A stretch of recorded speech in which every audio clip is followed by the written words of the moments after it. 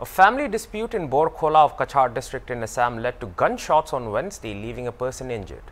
The incident occurred in Subonggaon Panchayat's Tilia Punji late on Tuesday night when a family dispute between two parties resulted in fistfights and later firing from a local made handgun. One person was injured and had to be rushed to Borkhola Primary Health Center for treatment.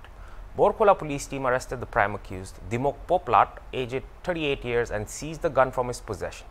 The injured person who was shot has been identified as one Ukilor Leminkor, a resident of Teliapunji of Subonggaon Panchayat.